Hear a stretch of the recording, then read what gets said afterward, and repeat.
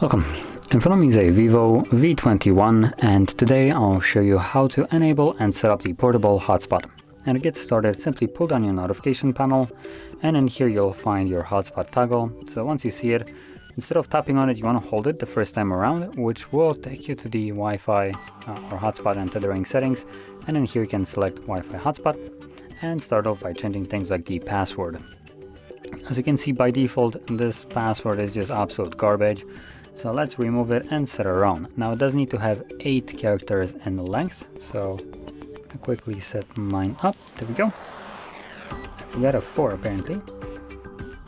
Voila, there we go. And from there, once you set up the password, I could stop right here. As you can see, there is going to be your Wi-Fi name. You can change this if you want to, and if you don't feel like it, just keep it. It's always going to be the name of your device.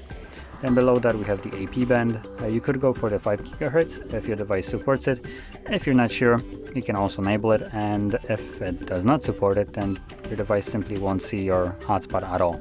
And if that is the case, all you need to do is go back here and change it back to 2.4. Now the benefit of the 5 GHz is that the connection will be faster and more stable. And then we have one-time mobile data limit, so this allows you to limit how much mobile data will be used by the hotspot.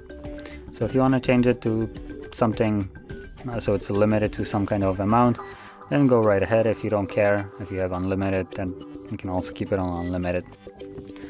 Anyway, once you have set it all up, you can toggle it on from here. And additionally, you can toggle it on and off from your notification panel as well by simply tapping on it.